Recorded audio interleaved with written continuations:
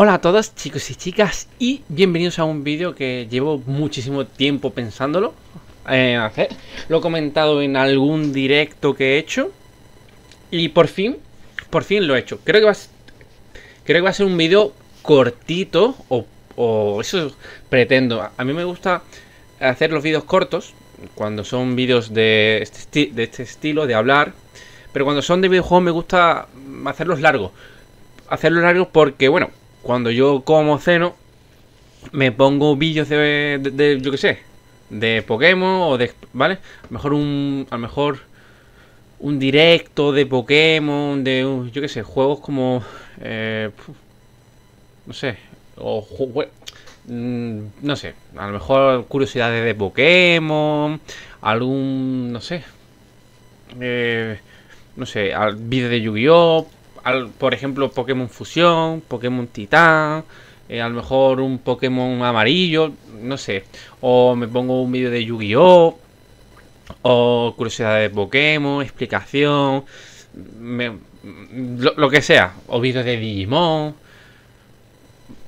Raramente me pongo una película. Bien. Tras la explicación.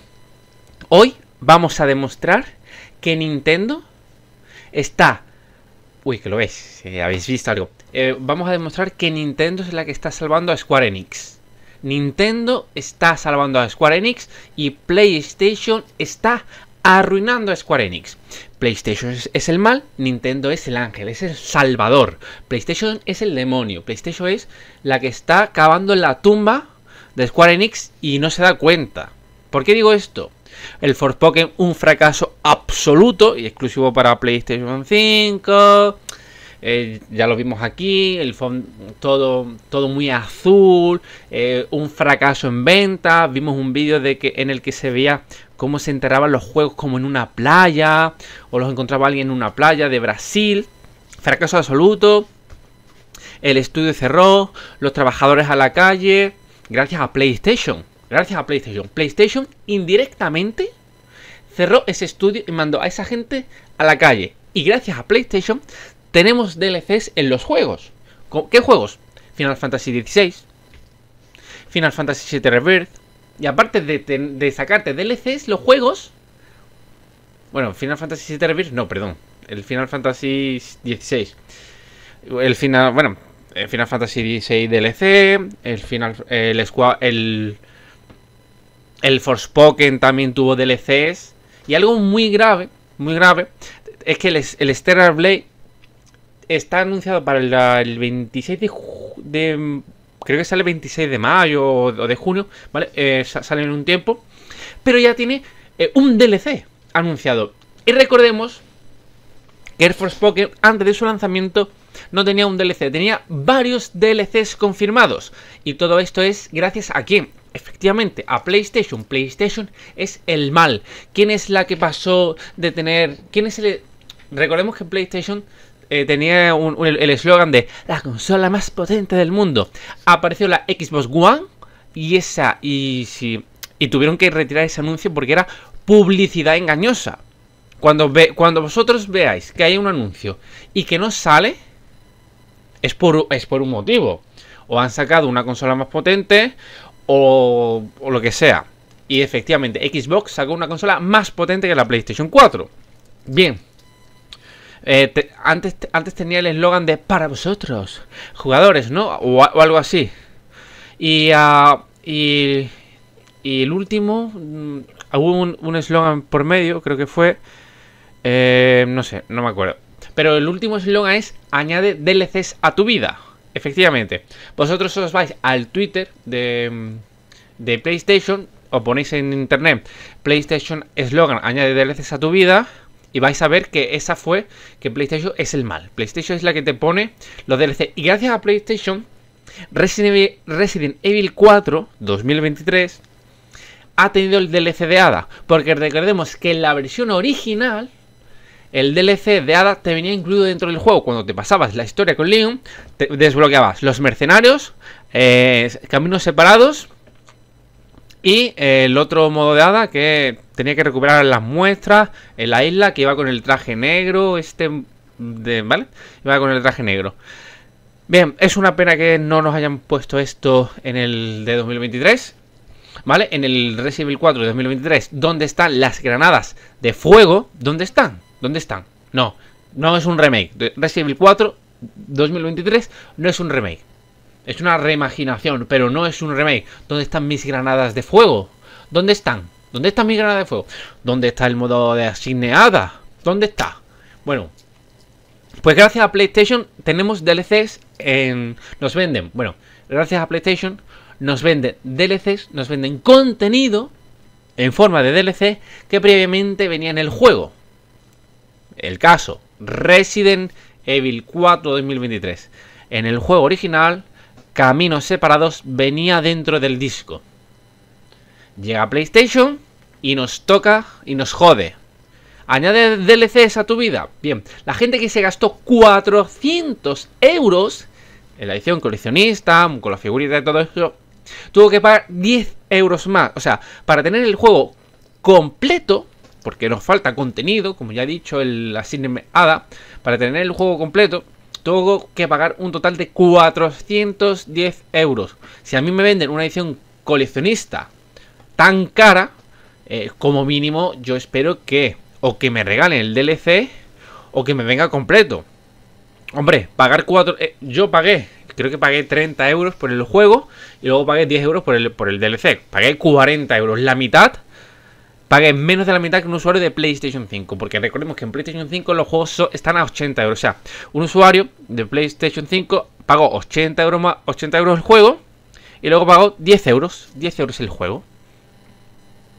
10 euros, o sea, pagó 90, ¿vale? 80 más 10, 90. Y yo pagué 40, menos de la mitad. O por ejemplo, un usuario de PlayStation 5, para tener el juego completo del Horizon Forbidden West, se ha gastado 100 euros. Yo me gasto 50 en PC. Y me viene el juego base, los DLCs, todas las pinturas. Porque, ¿vale? O ¿qué más? ¿Qué más podemos añadir? Final Fantasy, Horizon, bueno, lo del Gran Turismo 7 me pareció una locura. Tanto criticar a Xbox de... Bueno, no vamos a hablar de ese tema. Vamos a hablar de... Es que empiezo a hablar de DLCs y nada. Bueno, Nintendo es la que está salvando a Square Enix de la quiebra. Nintendo está salvando a Square Enix de que desaparezca de la industria del videojuego, de que cierre, de que vaya a la quiebra. ¿Por qué? Ya sabemos que PlayStation es el mal, ¿vale? Es la que está haciendo que... es la que va a hacer que... Un momento, por favor. Bueno, PlayStation es el mal. Es el mal, ¿vale? Es la que va a hacer que Square Enix se vaya a la quiebra. Pero no. No, ¿por qué? Porque gracias a Square Enix y gracias sobre todo a Nintendo, que es la que está remontando la industria del videojuego, tenemos juegos como el Live Alive, ¿vale? Juego que nunca salió de Japón y es la primera vez que lo tenemos. Y es un juego que tiene 8 historias diferentes. Voy a encender la luz, que si no, no veo. Tiene la historia del pasado. Os lo voy a... Tiene la prehistoria. Tiene el salvaje oeste. La China imperial. El ocaso del periodo Edo. El presente. Tenemos un futuro cercano. Un futuro lejano. Y tenemos la Edad Media. Son 1, 2, 3. 3 y 3 son 6. Más 2 son 8. Son 8 historias totalmente diferentes. 8 historias con sus finales. Cada historia se desarrolla a su manera, con sus propios personajes y mecánicas de juego específico. En la prehistoria habrá lanzas, habrá piedras, mientras que en el presente habrá armas, habrá pistolas, lanzacohetes. En la China imperial, pues la pólvora, las katanas. En el salvaje oeste, pues mucha pistola y muchos caballos, ¿no? En el futuro lejano, pues alienígenas. Y en la Edad Media, pues espadas, caballeros, etcétera. Bien. Este juego ha salvado a Square Enix de la quiebra, gracias a Nintendo Switch. Octopath Traveler 2 también ha salvado a Square Enix de la quiebra. Aquí lo tenéis, Square Enix. Y aquí lo tenéis, Square Enix, ¿vale? Mientras Final Fantasy XVI, Forspoken, Final Fantasy VII Rebirth han sido un fracaso absoluto, pero absoluto, Nintendo está salvando a Square Enix. Y queda otro juego. Que lo tengo aquí. Aquí, súper protegido, que es la edición coleccionista del Triangle Strategy. No sé, lo puedo sacar. Que es de Square Enix. Que lo podéis ver aquí. Que es de Square Enix. Y creo que se puede ver aquí que es el Triangle Strategy. Le puedo quitar. Es el Triangle Strategy, ¿vale? Y Nintendo es la que está salvando a Square Enix de la quiebra. ¿Por qué? Porque estamos viendo día a día cómo Final Fantasy, una vaca sagrada, un juego mítico, un juego de Japón, no está vendiendo absolutamente nada. Mientras tanto, estos juegos han vendido millones y millones y millones y millones en comparación a lo actual.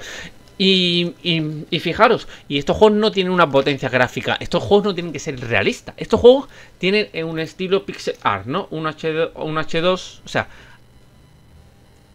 sea 2D HD, ¿no? Algo así, ¿no? Bueno, el Octopath Traveler pues da el primer paso a tu nueva aventura. Explora cada confín del mundo en tiempo de constante cambio. Cada personaje empieza de una forma diferente. Por ejemplo, la bailarina empieza salvando a su ciudad, salvando a su pueblo de un jabalí que se despierta. Bueno, tenéis la demo en mi canal. Luego el samurái, el guerrero japonés, es traicionado por su amigo.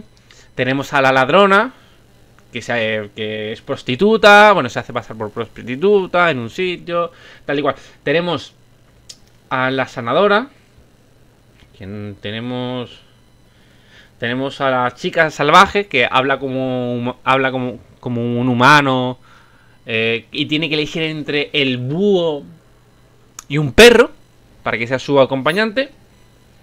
Y luego tenemos Triangle Strategy, que creo que tiene unos 4 finales. Y tus decisiones, las decisiones hacen que el juego termine de una forma o de otra. Jugamos la demo aquí, incluso Square Enix escuchó a los jugadores de Nintendo. Importante, los jugadores de Nintendo fueron escuchados por Square Enix y tomaron en cuenta sus opiniones.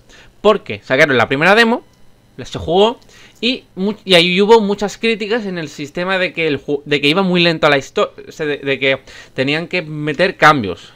Por ejemplo, que la historia fuera más rápida, los tiempos de carga aumentaron significativamente. Creo que adelantaron un montón el tiempo de carga. Hubo un cambio brutal. Tenéis las 2 demos en mi canal, creo, supongo. Espero que sí. Ahora lo busco después. Y nada. Bueno, en el Triangle Strategy, ¿vale? Al final de cada fase, ¿vale? En la demo, voy a explicar lo de la demo. Nuestra novia es la hermana de nuestro mejor amigo. Creo que hay como 4 reinos, creo recordar.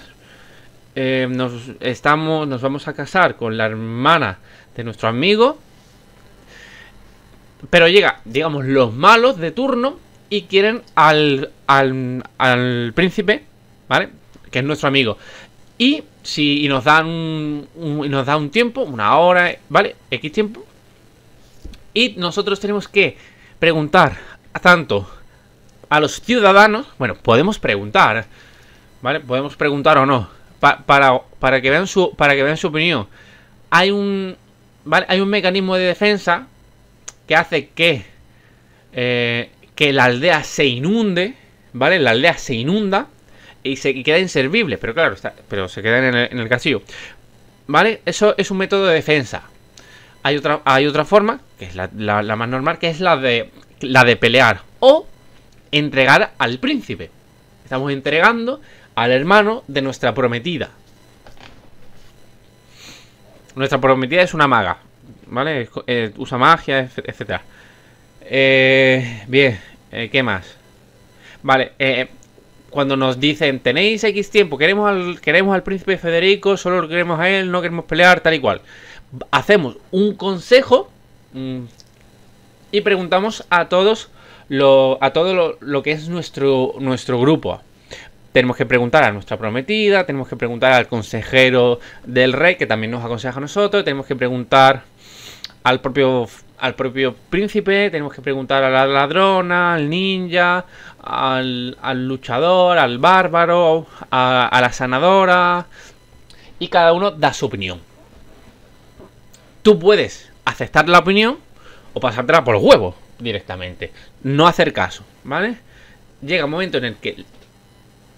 Vale, bueno, tú puedes hablar con ellos y hacerles cambiar de opinión gracias a unos mensajes que te aparecen, que puedes ayudar a cambiar de opinión. Vale, tú hablas con ellos y puedes, y según las preguntas y lo que tú les respondas, pueden cambiar de opinión o no. Al final, cuando ya está todo consensuado, ya está todo decidido, van uno por uno, ¿vale? Poniendo en la balanza sí o no. La pregunta es, la pregunta es ¿quieres entregar al príncipe Federico? Por ejemplo, por ponerle un nombre. Hay dos lados. Está la balanza del sí, o sea, está el lado del no y el lado del sí. La gente va pasando y va poniendo un papel. Pa, pa, pa, pa. Y al final de la votación, tú puedes hacer caso a la votación o no hacerlo. ¿Vale? Creo que lo voy a buscar. ¿Vale? Porque demo Triangle Strategy. Efectivamente, tenemos la demo. Claro, jugamos al demo project Triangle Strategy y jugamos la nueva demo. Dime que sí, por favor. Que la demo 1, o sea, vale, la demo 1 tiene una duración de bueno, hay dos demos, ¿vale? Hay dos demos. La primera demo está dividido en 4 partes, si mal no recuerdo. Y la demo 2 es... Voy a dar a mostrar todo. Y sí, ponemos la demo de Triangle Strategy. La parte 1, la parte 2, la parte 3 y la parte 4. Y hay una de probando la demo, que es 2 horas 30. Creo que es lo mismo, ¿no? Ah, sí, uno está en privado, ¿vale? Porque lo hice mal. Y luego tenemos jugamos a la nueva demo de Triangle Strategy parte 1 y parte 2. Y nada, yo no pude salir más contento del juego. De hecho, me lo compré. De hecho, me compré la edición coleccionista. El sistema el mapa es muy amplio. Hay muchas opciones. El tema de cargar el sistema, el inventario, el registro militar, el campamento. Es una locura, ¿vale? Hay dos tipos de eventos, los principales y los secundarios. Los eventos principales son necesarios para avanzar en la historia. Y los secundarios pues son opcionales, son completamente opcionales. Pero estos últimos podrían dejar de estar disponibles a medida que avanza la historia. Es decir, tú dices, me voy a pasar la historia y luego voy a hacer las misiones secundarias. Mal, porque según vas avanzando la historia, esas misiones secundarias que te darían más dinero y más nivel para tus personajes, desaparecen de la historia, ¿vale? Os voy a poner aquí tenemos al Aníbal del pasado. Y aquí está, ¿vale? Además, el estilo artístico es súper bonito, ¿vale? Lo voy a poner, ¿vale? Es súper bonito, ¿vale? Fijaros. Sí, el joven, ¿vale? Vale, quiero ver aquí, ¿vale? Aquí tenemos... A ver si puedo llegar a... Vale, aquí está. Este es el protagonista. Este es el protagonista y esta es la prometida, ¿vale? Esta es la hermana del otro. Aquí hemos visto algo. ¿Vale? Vale, este es el príncipe segundo, vale, el príncipe Roland, el segundo hijo del rey Regna, aquel que puso fin a la gran guerra ferrosalina, es amigo íntimo del vasallo Serinoa, el heredero de la casa Wolford, que es nuestra casa. Vale, nos dan como opciones. O sea, nos dan, ¿vale? Y nosotros tenemos que... ¿Esto es? No, esto... Bueno, nos vamos enterando cosas de la historia. Vale, me tendría que haber puesto a la derecha, la verdad. Y tenemos varios puntos. Vale. No te escondas en un lugar peligroso, que tu padre se preocupará. No te hagas daño. Qué divertido. ¿Por qué no pruebas a esconderte en un barril? Qué bien. Espero que cuando crezcas ayudes mucho a tu padre. O sea, nos dan diferentes opciones, ¿vale? O sea, la pregunta es otra. ¿Vale? Tenemos los viajes, ¿vale? Que quiero llegar. Vale. Esto es cuando... Esto es cuando nos pregunta lo de... Vale, aquí veis. A ver, ¿dónde está? A lo mejor es aquí. Dice, objetivos de pesquisa. En esta fase podrás explorar libremente el territorio. Eso significa que, entre otras tantas posibilidades, puedes hacer lo siguiente. Hablar con otros personajes. Puedes. Es opcional. Buscar y obtener objetos para curativos, espada, lo que sea. Y comprobar los mecanismos del terreno antes de la batalla. Te lo avisa. Fijaros que aquí hay 4 rombos. Vale. Voy a darle hacia atrás. Vale. Quiero ir al primer rombo. Vale, vale. ¿Dónde estará el maestro Dragon? Creo que aquí es... Aquí, creo que es aquí, ¿no? Mi señor, el maestro Dragon y la catedral Laila han llegado. Vale, este es el padre. Este es el hijo y esta es la prometida. Vale. El torneo, vale, Aquí y después es la boda. Vale, tal. La juventud, no sé qué, no sé cuánto. ¿Vale? Y tenemos hasta 10 archivos diferentes para guardar. Esto es muy, muy importante, porque para la aventura... Bueno, un segundete. Me voy a quitar, ¿vale?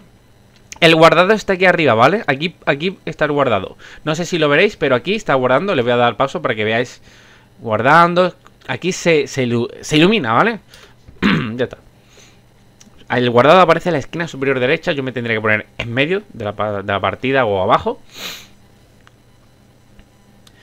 Y bueno, 30 años. Te cuentan un poco de la historia. No quiero que... No os lo quiero fastidiar.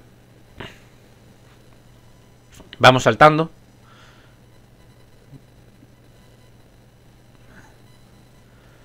Vale, es importante. Cómo se acercan. El castillo de Wolford, el salón principal. Bienvenido. Tal y cual. Aunque he de decir que me ha sorprendido saber del matrimonio entre vuestro hijo y la dama Frederica. ¿Quién hubiera dicho que la casa principal vasallo de Glaudo acogería en su seno a la hermana del archiduque? Eso comparte, ¿vale? Aquí cuenta un poco la historia. Vale, el consejero del rey es este. Y esta tía es la que va a proteger a Frederica. A esta tía. Yo soy Frederica. Me llamo Serinoa. Y yo soy Frederica, la de Fraual, vale. Aquí hay un... Vale. El maestro dragón de Fraual también ha venido, ¿no es cierto? Tal. El muchacho es todo un prodigio. Vale, nada. Tengo entendido que son... Sé que es un campo bastante el mío, pero si tengo claro... Vale, nada. Vale. Voy a buscarle... Vale, para comenzar un banquete. Es un juego que se va... En lo que se tiene que hablar mucho. ¿Vale? ¿Dónde estará el maestro Dragon? Tal.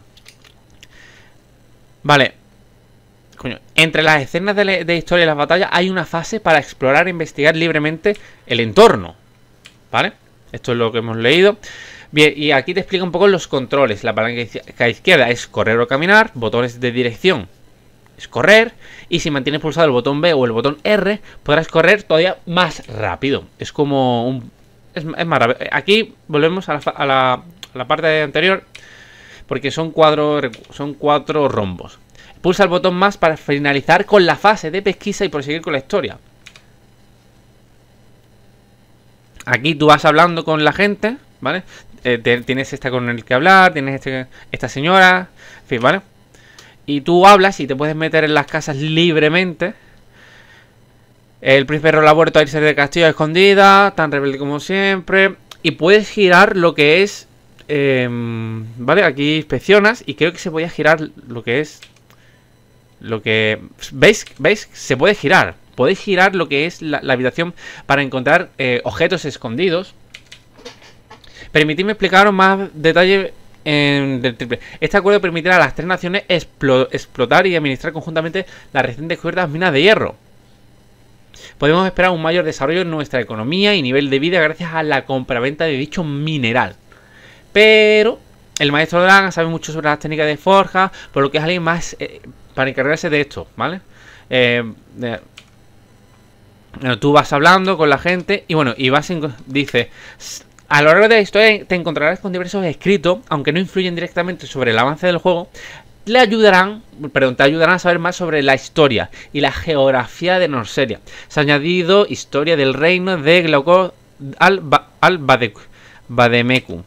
Creo que hay un sitio para mejorar las armas, como un bar.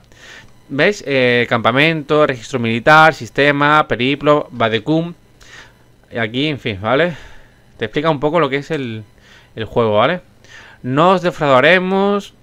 Y se puede activar un sistema de agua para defender lo que es de esto. Vale, le diré a papá.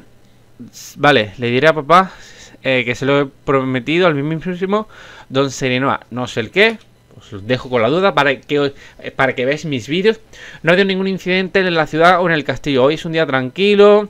Y vais hablando. Y vais moviendo el mapa. ¿Dónde está la parte? Aquí. Aquí tenemos los comentarios, ¿no? Vale, aquí tenemos lo que es el equipo. Perdón. El equipo, ¿vale? El equipo está formado de momento por 6 personas. ¿Vale? Este es táctico. El guerrero con espada, táctico, guerrero. En fin, ¿vale? Nada por aquí. A ver, ¿qué más? Tú hablas con tu prometida. Dice, se ha ido derecho a recorrer la ciudad. Yo también quisiera. ¿Podéis contarme cómo son los dominios de Wolford? ¿Vale? Y claro. Y tú aquí tienes acción. Dice, como me ha dicho Herador, alguna vez en esta ciudad uno nunca se aburre. Es una ciudad portuaria que se ve como nexo comercial. Procuramos ser muy cuidadosos con los impuestos para no entorpecer el comercio. Es una ciudad muy segura gracias a la fuerte muralla que la rodea. Nos esforzamos mucho para que sea la ciudad más tranquila del reino. Todas son buenas. Es decir, nunca se aburre la ciudad. ¿Por qué? Porque siempre habrá cosas que hacer.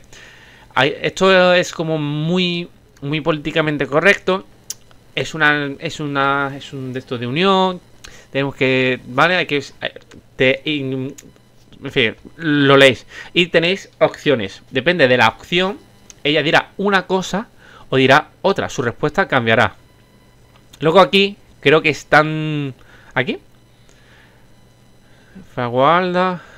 Creo... Vale, puedes... Vale, aquí estamos explorando otra parte de la historia. ¿Vale? Que es Roland. ¿De acuerdo? Y aquí vemos la sala. Aquí podemos ver otro tipo de respuesta, ¿no? ¿Vale?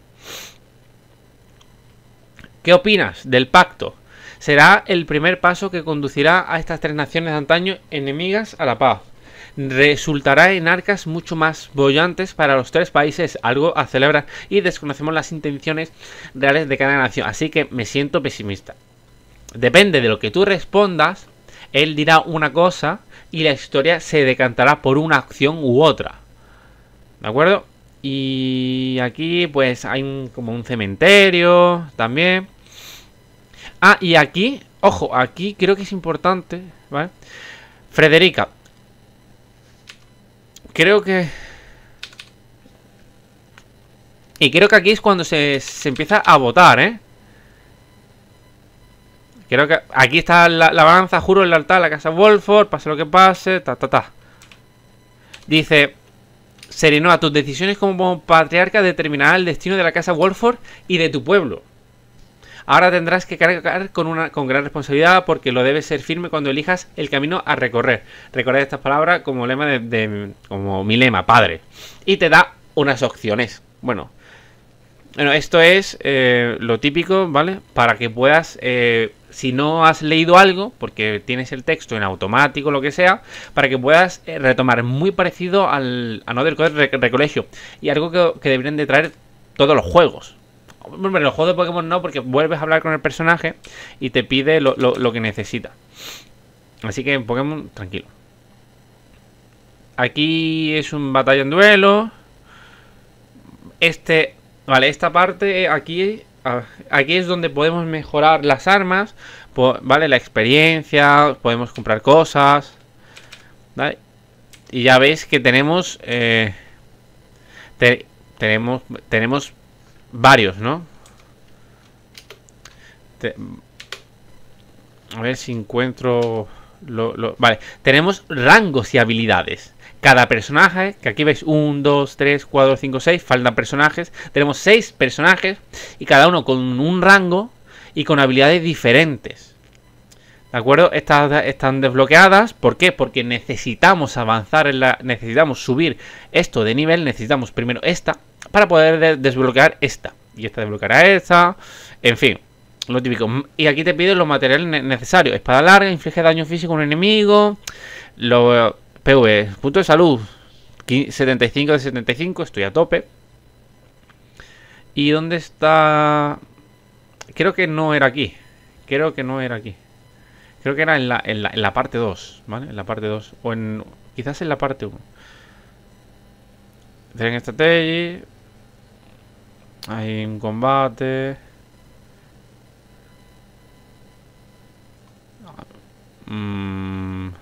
Aquí era. No, creo que era la parte 1, ¿eh? O sea, en el otro. Sí, voy a mirar el otro, la verdad, ¿eh? Que solo dura 40 minutos.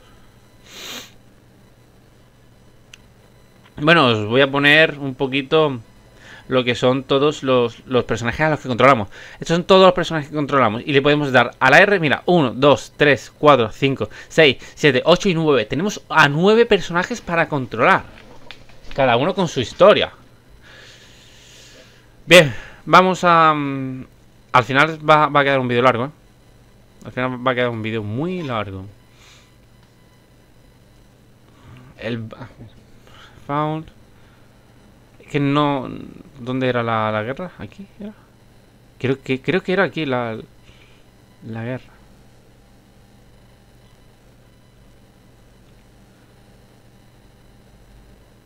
A ver.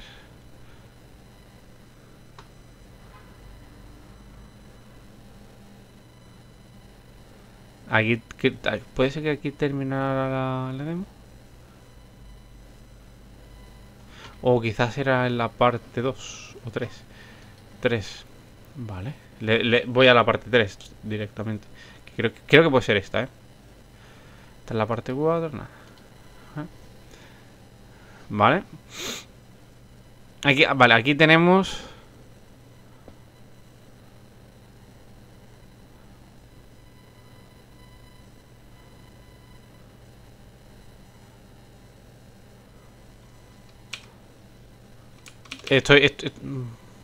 os lo pongo para que no os perdáis el hilo. Vale.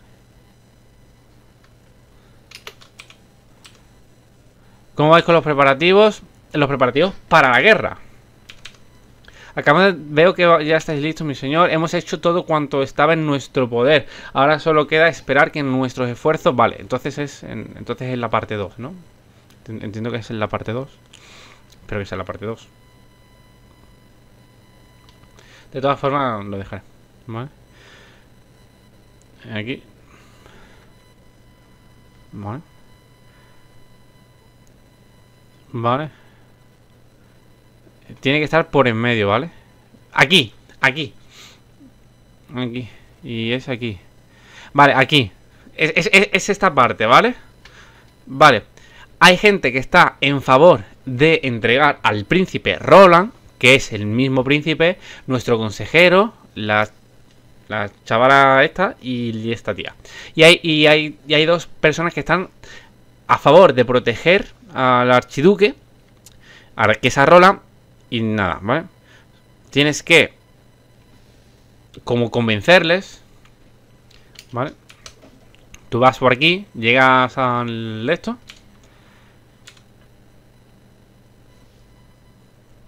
Pero creo que, mira, se plantea aquí. Aquí, se plantea aquí. Vale. Cada uno da sus argumentos.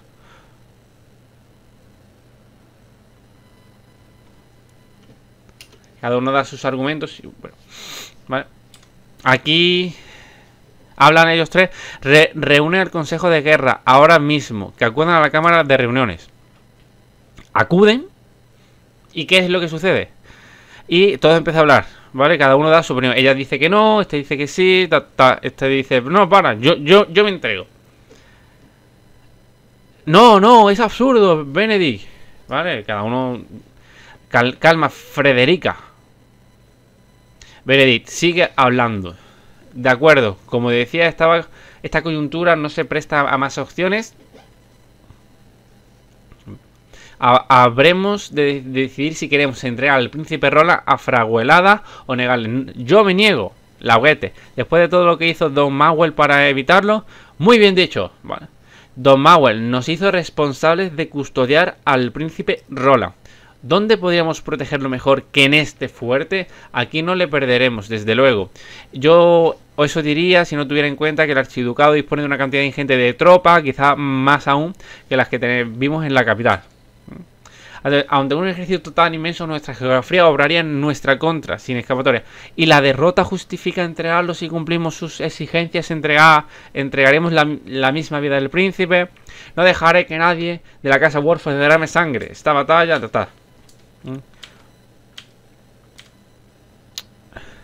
Me niego a creer, mi señor. Vale, pues, y ahora, claro. Y ahora nosotros, ¿qué queremos escoger? ¿Quieres que yo zanje esto aquí y ahora? Por mucho que piensen ellos, solo veo un desenlace inevitable. Ambas opciones resultan igual de plausibles. Tú eliges la opción 1, la opción 2 o la opción 3. ¿Vale? Hay que tener mucho cuidado con lo que dice. ¿Quieres que yo zanje esto aquí y ahora? ¿Habéis visto esa? ¿Es la balanza? Eso significa que has tomado una decisión, ¿vale? Has tomado una decisión. Como señor de esta tierra, soy la única autoridad para guiarnos en esta disyuntiva. Hemos de consultar con todos los presentes si entregar al príncipe a fraguarla o no. Y aquí es donde se pone interesante la cosa, ¿vale? Aquí es donde se pone muy interesante.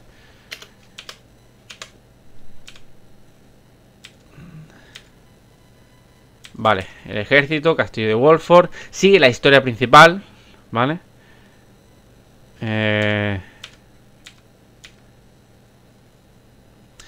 Cuando llegue el momento de votar, os avisaré de uno en uno. Hasta entonces, quiero que deliberéis las consecuencias de vuestro voto. Así haremos, mi señor, tal. Y ahora tú puedes hablar con ellos y cambiar el voto. Cambiar el voto. Voy a pararlo, ¿no? Creo que lo dice aquí ahora. Las opiniones están muy divididas, pero estoy seguro de que unos buenos argumentos no lo son todo. ¿Vale? Tienes el perfil del personaje, puedes avanzar rápido. Necesitaré argumentos convincentes para poder persuadir a los demás. No vendría mal dar una vuelta por la ciudad y escuchar lo que me tengan que decir. Ojo, ¿eh? O sea, que no... O sea, se dirige a la ciudad, señor. Así, me gustaría... Vale, o sea, que no es un camino prefijado, que tú tienes opciones. Tú tienes varias opciones, y es lo bueno. ¿Vale? Tú hablas con todos. Una vez que haya terminado de informarme aquí, volveré a la cámara de reuniones para intentar persuadir a los demás antes de la votación. En la fase de votación... Cada personaje depositará su voto según su perspectiva de los hechos. Tiene 3 circulitos, ¿eh? Aunque Serinoa también tiene voz y voto. Las decisiones se tomarán según la opinión de la mayoría. Serinoa no está exento de acatar esta voluntad popular. Así que así sea, o sea, aunque la mayoría vote a favor, yo puedo negarme. Si no está exento de acatar la voluntad popular. O sea, puedo hacer lo que me dé la gana. ¿Vale? Hemos de proteger a Roland o hemos de entregar a Roland. ¿Vale? Vale. Antes de depositar los votos, podrás averiguar cuál es la opinión de cada personaje y convencerles para que cambien de parecer. No obstante, no sabrás si has persuadido o no a alguien hasta que los votos se hayan depositado. O sea, no vas a saber toda la información. Te va a faltar información. Creo que me... Y la página 3, votación. La clave para convencer a alguien radica en la información de la que dispongas. Si exploras la ciudad y hablas con su gente, podrás obtener todo tipo de detalles cruciales. Es un juego que te obliga a leer, que te obliga a explorar. Ya sabemos que los usuarios de PlayStation no son todos, al 90%. No les gusta leer, no son inteligentes. Es pa'lante, pum, pa'lante. God of War, venga, pa'lante, mato, pa'lante, mato, pa'lante. Esto no es, aquí hay que leer y aquí hay que pensar que los usuarios de PlayStation no hacen. En general, ¿vale? Algunos sí, otros no. Te puedes preparar, ¿vale? En la armería. Luego tenemos la cámara de votaciones. Vale. Y aquí ya estás hablando, ¿no? Aquí, ¿vale? Paso negro. Le doy al play, vale. Y aquí tengo que volver, ¿no? O sea. Y ahora hablo con la gente. Vale, podemos ir otra vez a la ciudad. Vale. Y ya, Su Alteza es imprescindible para... Si hay alguien a quien hemos de proteger, es a él. Y podemos convencer o hablar. No hay forma de salir victoriosos ante semejante ejército. Hemos de entregar al príncipe y con premura. Que esta tía es esta. ¿Vale? Lo siento por él, pero ha de cumplir con su deber como miembro de la casa real. Y luego podemos convencer. A ver si pillo una en la que podamos... Vale, aquí vamos a convencer. ¿Vale? Iré al grano, veo complicado que nuestras tropas actuales tengan algo que hacer frente al archiducado. ¿Crees que podemos A ver... creo que es convencer. Vale, es antes. ¿Habéis visto esa opción bloqueada? Vale. Vale, Benedict, vale, fin. Bien, ahora aquí primero damos a hablar. La diferencia entre el poder entre nuestro ejército y el de Fraguelada está más clara. Aunque luchemos sin tregua, ambos bandos sufriremos grandes pérdidas. Pero de ninguna forma vamos a entregar al príncipe. ¿Qué forma de honrar la voluntad de su majestad es? Y aquí le damos a convencer. ¿Y en qué sentido queremos convencerlo? ¿Lo queremos convencer para entregar a Roland o para proteger a Roland? Tal vez deba concentrarme, pero creo poder convencer a esta persona. ¿Vale? Seguimos. Para proteger a Roland, evidentemente, ¿no? Qué horror, ¿vale? Qué horror que tengamos que usar una balanza para decidir sobre el destino del príncipe y el de nuestro territorio. Elegimos el de proteger a Roland. Incluso Benedict, con todos sus dotes de estratega, ve impotente lo que está pasando. ¿Qué se supone que deberíamos hacer? Aquí me falta una opción. Me ha faltado algo. Me ha faltado algo por leer, algo por saber, algo por descubrir. No deben obviarse los sacrificios del rey y Don Mauel y no podemos permitirnos más víctimas. Me falta una. Me hierve la sangre cuando pienso en ello. Me sentí tan incapaz. Por eso mismo debo proteger al príncipe. Eso sí, entiendo bien tus sentimientos, Zagal. Iré al grano, ¿vale? ¿Crees que podemos contra Fraguelada? Y aquí me falta otra opción. Algo que no he descubierto. Algo que me he saltado. Lucharemos aunque las zonas no estén a nuestro favor. Siempre hay una forma de sortear los obstáculos. Y elegimos. Depende de lo que elijamos. La opción 1 o 2, porque la 3 está bloqueada. Admiro mucho tu determinación por proteger, que he elegido la 1, ¿vale? Por desgracia, tal. Vale, y aquí te dice, ¿qué crees que podría hacer para que el pueblo no sufriera? Debemos reducir las bajas tanto como sea posible y como patriarca es mi deber proteger al pueblo. Porque aquí hablan de agua o algo así. Vale, nada. Vale, admiro mucho y proteger el orgullo de la casa Warford. Por desgracia, eso solo haría que muchos jóvenes tuvieran que entregar sus vidas. Vale. No estás solo en esto, Zagal, me tienes... Lo que sea, todavía sigo sin tener una respuesta clara, pero al menos ya sé lo que opinas al respecto. Y podemos hacerlo con todo, ¿vale? Y cuando votamos, cuando se va a votar, que creo que es aquí, es aquí. Fijaros, bien, la balanza de condición muéstranos, vale, cada uno ha votado, ¿no? Me gustaría...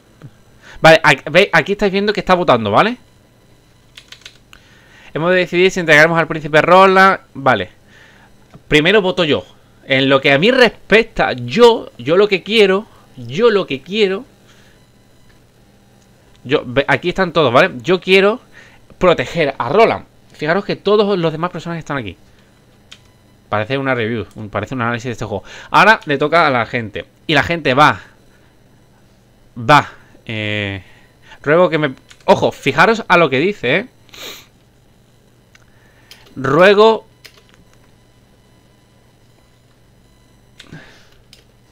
Fijaos lo que dice. Ruego que me perdonéis, pues tengo principios que he de preservar ante todo. Ya sabemos que va a votar en contra, que quiere entregar. Vale, no todos... Creo que, por ejemplo, Frederica no ha dicho nada. ¿Disponéis, pues, de un plan para la victoria? Simplemente es una pregunta. Detecto las apuestas, pero haré una excepción. Y cuando han votado todo, la balanza de convicción muestra el camino. Y el camino, no sé lo que es. ¿Vale? Vale, ahí está reuniendo la energía. Y se decanta por... ¿Vale? Y ojo. Y los resultados es... ¿Quién quiere entregar a Roland y evitar la batalla? Benedict. ¿Quién quiere proteger al archiduque? Todos. ¿Recordáis que al principio había dos a favor? Esta estaba en contra. No sé si... Vale, minuto 1 hora 2. Aquí. Creo que era aquí, ¿no? ¿Vale? ¿Dónde era? No sé dónde era. No me acuerdo. Creo que era por aquí, ¿no?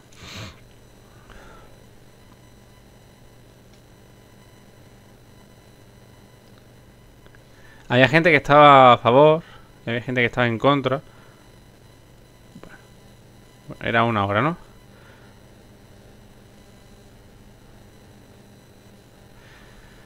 Vale, aquí.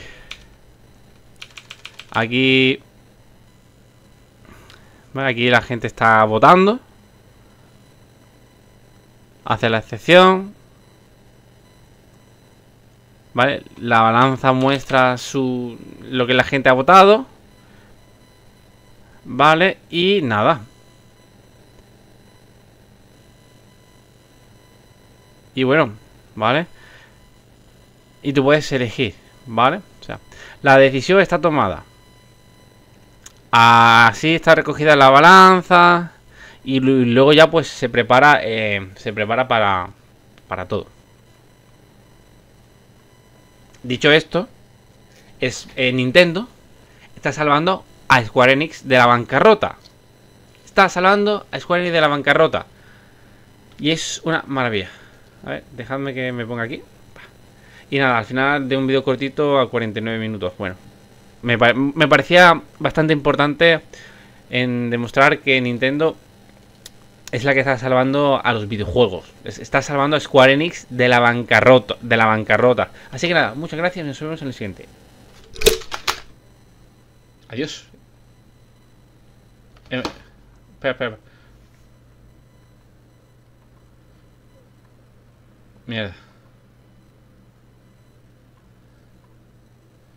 Un mosquito, ¿vale? Adiós. Adiós, adiós, adiós, adiós, adiós.